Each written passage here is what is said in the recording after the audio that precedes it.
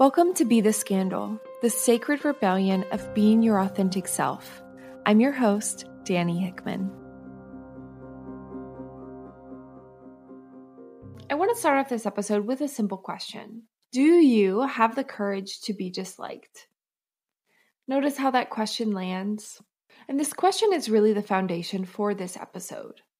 When I think about this question, nowadays, I feel like I could answer it to be yes.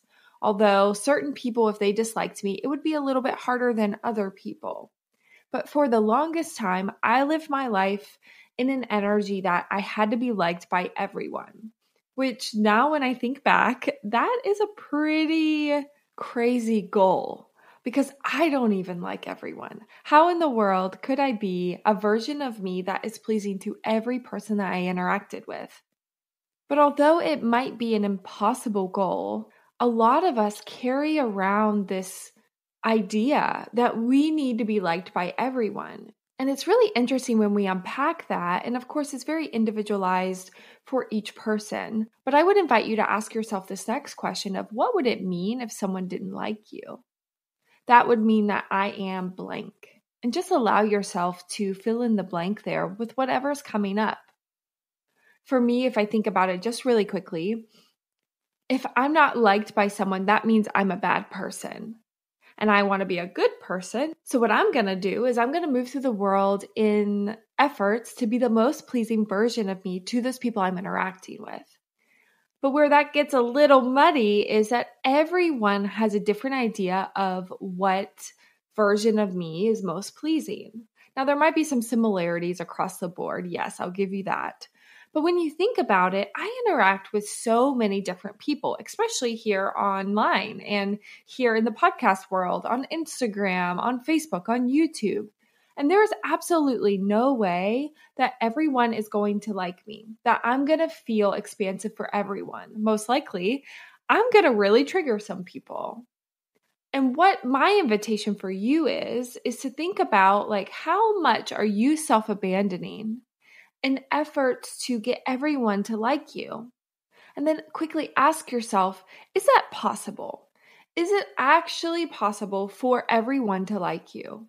And if your answer is a yes, that's something maybe you need to unpack on your own, because I really do feel like the overwhelming answer is no. There is no way for every single person to like you. Because at the end of the day, at some point, you're going to be representing someone's shadow to them and they aren't going to like you. It's going to trigger them and they're going to want you to stop being who you are. So just the way that our psyche works, there is no way that everyone is going to be pleased by you. And notice how that lands. I know I'm being a heavy hitter here at the beginning of this episode, but just notice how that lands. If parts of you are like, oh my gosh, I can't handle that, or that feels really heavy or big, or maybe it kind of feels freeing to you that, oh, this thing I've been trying to uphold, getting everyone to like me, is actually an impossible task. Maybe I can free myself a little bit of this expectation that can never be met. Just notice in this moment how this is landing in your body. When I look back on my life, I grew up as a preacher's daughter, so I really had high expectations of myself, and I really feel like my community and my family had high expectations of me too. What I felt like I was doing was upholding my reputation and also my dad's at the same time. And for me, I really had this idea that if I got everyone to like me, then people would like my dad, and then we would be okay. And that was a crazy idea. Because what I did was I changed and I shifted, and I was such a chameleon in these different settings with different people that I didn't even know who I was at the end of the day. I was so disconnected from who I was because I was trying to be the most pleasing version of me out there. I was feeling disconnected from myself. I was feeling a lack of self-worth. I had no idea who I was. I didn't know what I wanted to do. I had no sense of purpose and direction. I was simply, it felt like a puppet that would put on different masks and put on these different shows for people in order to please them and get them to accept me. Because at the end of the day, I was doing that because I didn't know how to sit with the emotional pain of being rejected. I didn't know how to sit in the emotional pain of being disliked. So I would work really hard to avoid that emotional pain. And I'm wondering if that lands for you. If when you think about it, there are parts of you that have no idea how to cope with being disliked, that whenever the idea comes up of maybe you doing something that you really desire to do or moving through the world that is in integrity, that is actually in alignment with who you are, parts of you are like, no way, we can't do that because it might make so-and-so upset. Or they might not like me, or they might not want to be my friend anymore, or they might not want to be my partner, or my mom won't talk to me anymore. Just notice if you're making decisions from that energy, because so quickly we say no and we stop our expression of authenticity without even being curious into, wait a second, why is a part of me not wanting to do this? Why does a part of me think we cannot cope with the rejection or being disliked? And why am I not even exploring the idea that potentially I can cope with whatever comes my way? I can cope with rejection. I can cope with abandonment. I can cope with the narratives and support myself in those narratives that I've written about what it means if someone dislikes me. We don't take time to just pump the brakes and ask ourselves that question. So with this episode, I really want to bring the invitation for you to start getting curious into the idea that you have the ability to access the courage within to move forward more authentically and be disliked. You can still be okay. You could even still be a good person, even when people don't like you. I think a place to start here is looking at those narratives that you've written and the meaning that you've attached to being disliked. If you've listened to my podcast before, you know I'm probably going to ask a version of this question. But I invite you to take a moment and ask yourself, what does it say about you as a person if someone else doesn't like you? So for me, it is, I'm a bad person. I'm unlikable. I'm unlovable. I'm unworthy. I've created a lot of attachment and meaning to what it says about me if someone else dislikes me. So I invite you to be curious in that. And once you get that information of what it means to you, I invite you to simply observe it. We're not attaching to it. And then we want to be curious into this particular part that is holding so tightly to this narrative because they need support from you. Because they're still operating in an old system that did keep them safe and connected, and the energy of I have to belong because if I don't, I won't survive. We are wired that way. We need to belong to our family. We need to belong to our community because it is in the energy of survival. When we're little, if we don't belong to our family and our community, we can't feed ourselves, we can't clothe ourselves, we can't keep ourselves safe. We need our community to take care of us. But now as we're adults, we don't necessarily need that. We don't need the acceptance of our mom to stay safe. We don't need that. And I know that I'm being a heavy hitter with that example, but I had a conversation with someone recently and we were talking about this. We were talking about, gosh, what if my mom doesn't accept who I am? She's going to have a big reaction to it. And I said a version of that sounds like more about your mom's issues and your mom's reactions and inability to regulate her emotions than it says about you as a person. But what we do is we take other people's reactions to us and we internalize them. We then write a narrative of what it says about us because we live in a codependent society, a society where we're enmeshed, where we don't know where we start and end, and we don't know where those people we're interacting with and where relationships start and end. And when we don't have those clear boundaries, we get so wrapped up in wanting to be accepted and wanting to be loved, even if that love is conditional. So what I feel like is true is we're walking around with this fear of being our most authentic selves because we're afraid that people won't like us or people won't want to be in relationship with us anymore or they'll reject us. And you know what? That might be true. It might be true. We have to be present in that particular truth. That even if it's a younger part of you that is really scared and is trying to drive your bus and say, no, we can't be who we are because I'm afraid that my mom won't like me anymore. That might be true because you being who you are might really trigger mom and she might be unable to regulate and process that and meet you in the energy of unconditional love. She might not have that ability.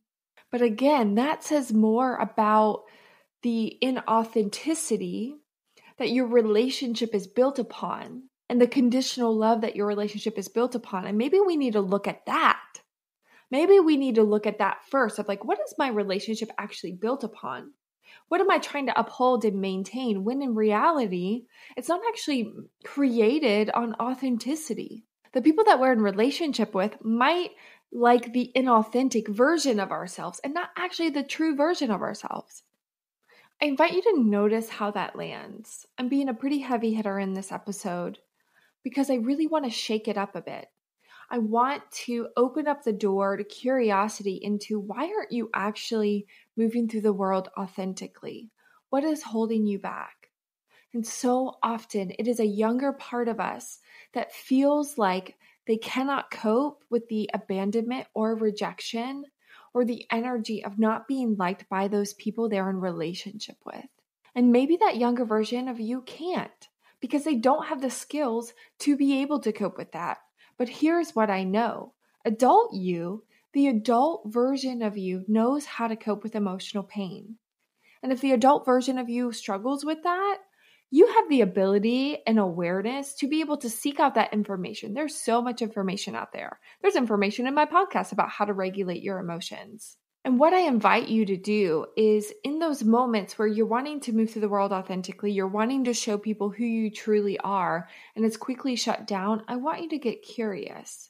I want you to imagine you're talking to that part and say, ooh, you're feeling really scared about being authentic. Why are you so scared? How are you feeling right now? What do you want to say? And how can I support you in feeling safe as we start to move through the world more authentically? And seeing what this part says.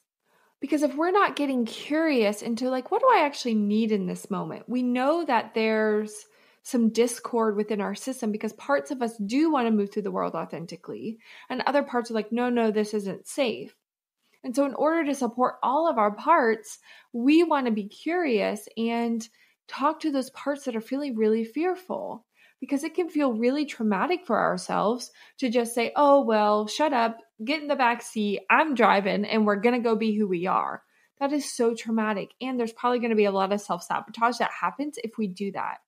So what we want to do instead is to really attune to ourselves so that the parts of us feel seen, heard, and valued and supported as we choose to move through the world authentically.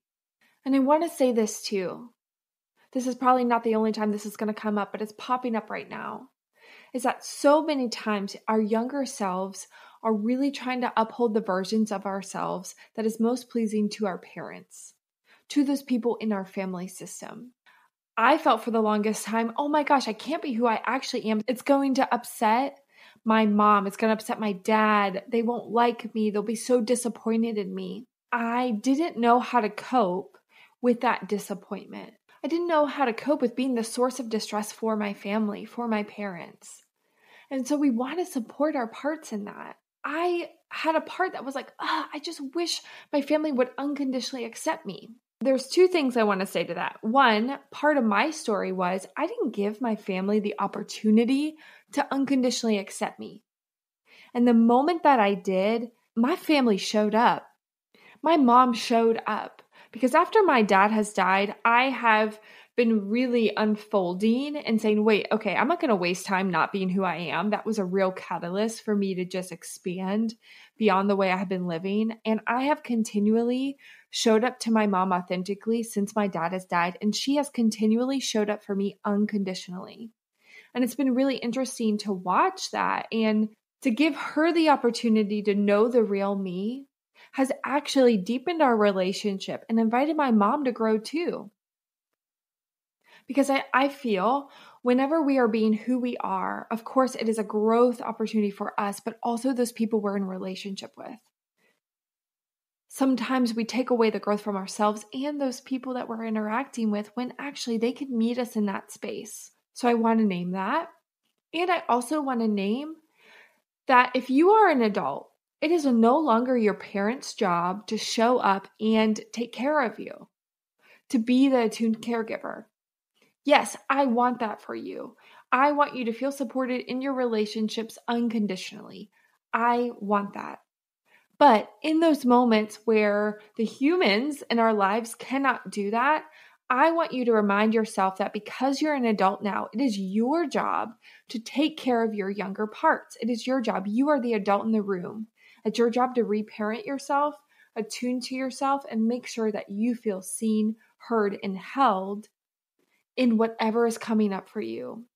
That gives you space to move through the world authentically and support yourself in whatever comes up with that, whatever comes up emotionally, and also gives those people in our lives space to be who they are so that we're disconnecting from that codependency. It is not their job to show up in a certain way anymore. It's not their job to parent you anymore. And with that comes a lot of liberation and a lot of grief. Because we might have to be present in the fact that, oh, this person cannot meet me as my authentic self. And it feels really sad to mourn the loss of the way I thought this relationship could go, or the illusion of how I thought this relationship was. There's so much emotional pain in that. And we have to learn, how do I sit with that and make a conscious choice, a conscious decision in knowing this information? How do I want to move forward? And how do I support myself in moving forward more authentically? Because you can access the courage and the resiliency that you have within you because you are human. You can access that courage to move forward authentically regardless of other people's reactions to you. You can support yourself in that. You can do hard things. We just maybe need to remind ourselves of that. We just maybe need to hone in on our skills to support ourselves in that emotional processing and regulation of our big emotions. Yes, you might need to do that. But I'm inviting you to not self-abandon because you don't know how to sit in the emotional discomfort of not being liked. Because if we continually self-abandon, it's going to come to a head at some point. Might be next week, might be a year from now, might be 10 years from now when you reflect on your life and realize, wait a second, I haven't been living the life that lights me up.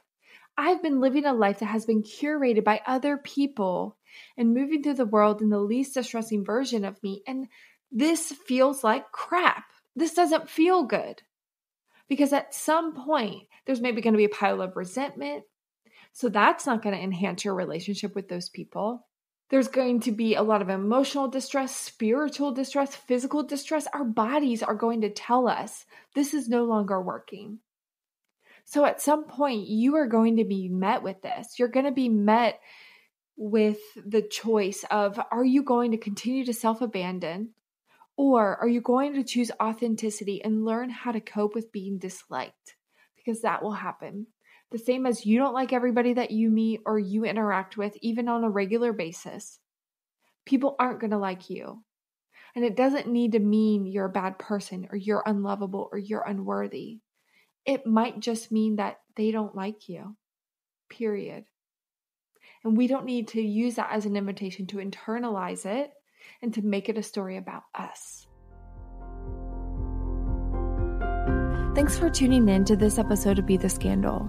If you like what you heard, don't forget to click subscribe so that you can join in on the sacred rebellion of being your most authentic self.